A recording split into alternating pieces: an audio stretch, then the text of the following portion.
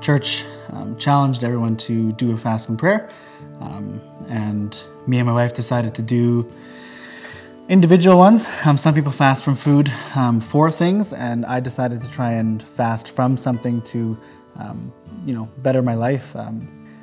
I decided to take a break or fast from music, specifically secular music. Listening to a lot of rap, coming from my high school days, and as a kid I like beats, I like the verses, I like all that stuff, but obviously being a full-grown adult now with kids, I know that the messages are not always the best.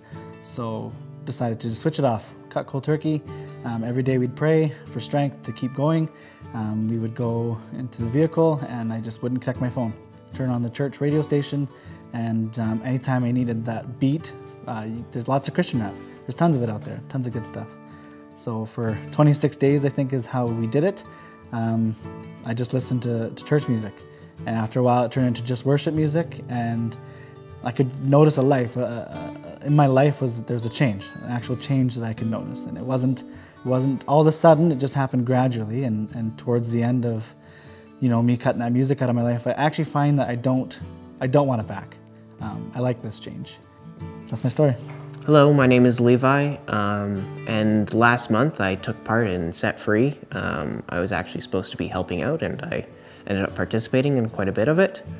And there was one part where we were asked to go to the cross and leave a sin there, or at least that's the way I remember it. And so what I asked God is, what do you want me to leave? And what I ended up leaving was a card game and comic books there, which is majority of my earthly possessions. And so later I got rid of all of my magic cards, and I got rid of my comic books by burning them all.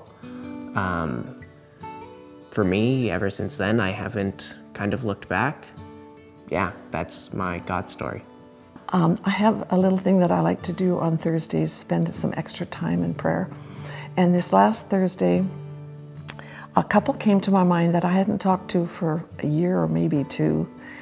And they are going through an awful lot of deep water and just a lot of tension and pressure.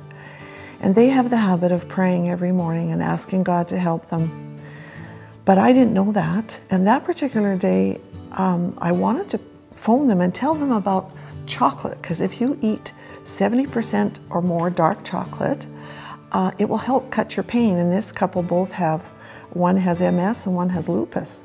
So I thought, I need to phone them and tell them about the dark chocolate. But I thought, nope, I better pray first.